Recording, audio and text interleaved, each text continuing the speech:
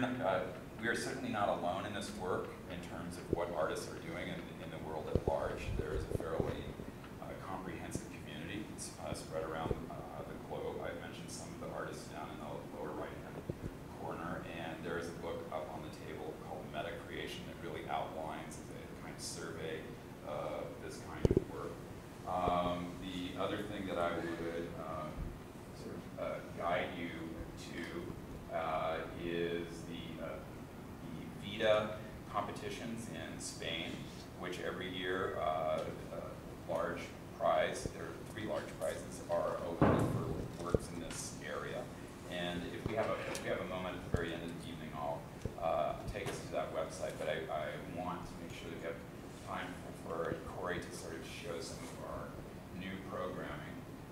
We're moving on now to a new project, and in addition to the live performances that we do, we really want to extend the work with the immersive installations. And this project is called Archipelago. Our principal science advisor is Jen Dunn, who's here this evening.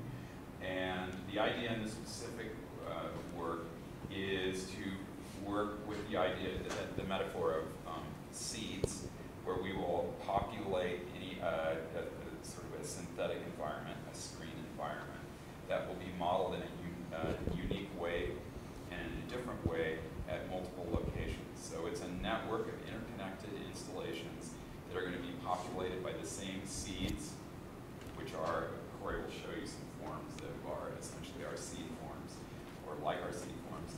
And these will evolve in relationship to external conditions that are applied at those locations. And the data governing those specific constraints, if you will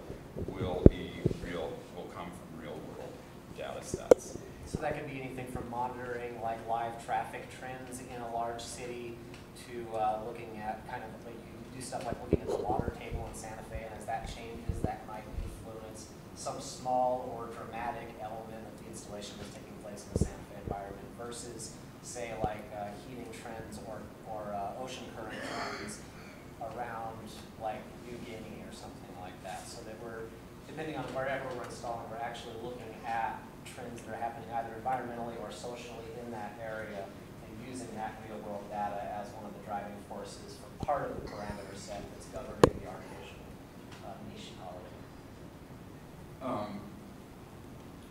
Well, maybe these are some of the key concepts that we are working with, and we clearly see ourselves as artists, but we are also designers. And if you look at the work being done in this realm, you'll see that people wear many different hats, and the teams are comprised of many different expertise. In art design, you have a relationship that's not dissimilar to science and engineering in some ways. And I'm not going to, we can get into a whole conversation about the differences, but it's something that my college, the College of Santa Fe, is going to have to grapple with very, very soon. Some of the central metaphors, and I just wanted to sort of underscore that as artists, we can work with A-like in its sort of metaphorical sense. That we don't necessarily have to put our work forward in a peer-reviewed journal in terms of being scientists per se, which gives us a kind of a freedom, a shoot from the hip sort of approach, I suppose. But really that are an interest in creation mythology, I need a drink. Creation mythology and indeterminate structures underlie the ideas that we are working with in A-Life. Ecology is really a big one for us. Network dynamics and large-scale relationship among really intricate parts. Evolution, and in the earlier work it was more mutation and adaptation.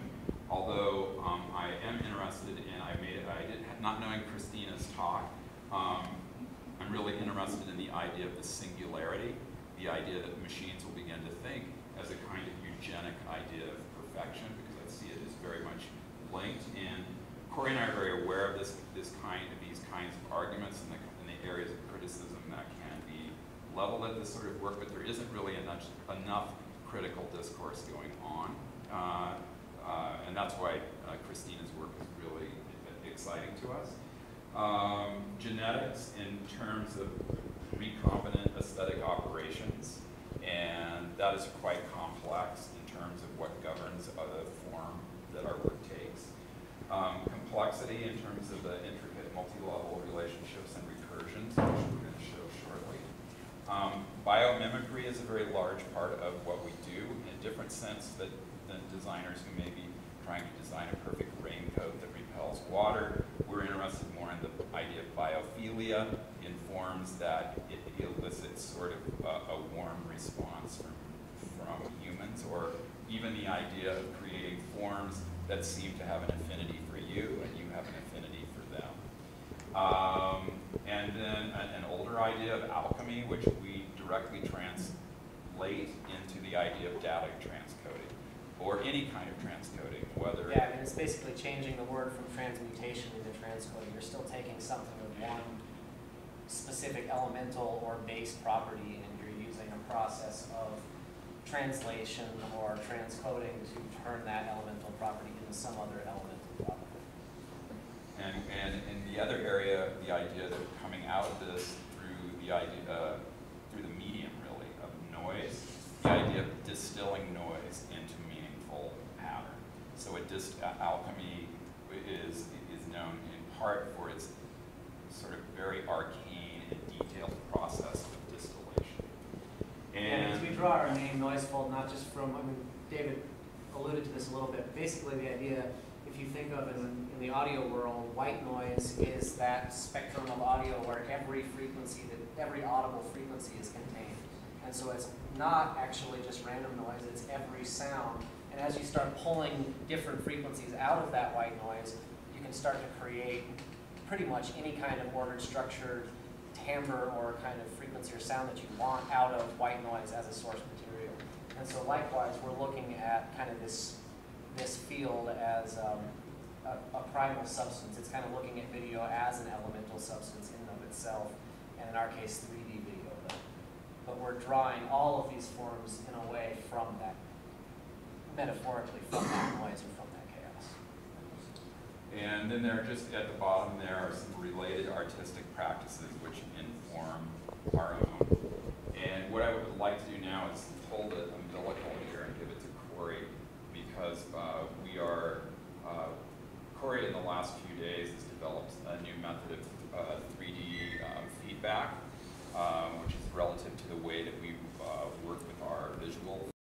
So this won't have any sound associated with it, but it is really sweet stuff. Yeah, it actually relates quite a bit to the concept of eugenics and genetics, because the reason we started working with feedback systems in 3D was actually because we were unsatisfied with a lot of the behaviors that we were getting, or not even just behaviors, but a lot of the structures that we were getting from traditional methods using kind of more standard mathematical equations from astrophysics and stuff.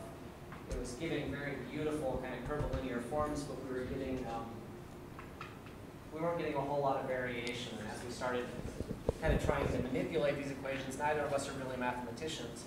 And so as we started really plugging away at it, 90% of the time, we throw in an equation that just generates utter nonsense as opposed to anything actually interesting. And so we spent some time, trying to come up with new ways of actually generating base forms. And when I say a base form, I'll go ahead and as soon as we get an image up, just show you a few. It can be anything from a flat plane to a sphere to a Mobius strip or a Klein bottle, or it can be as complex or as simple as we choose to actually use it. But as we started attempting to create some new forms and weren't having very good success with it, we found that if you apply very simple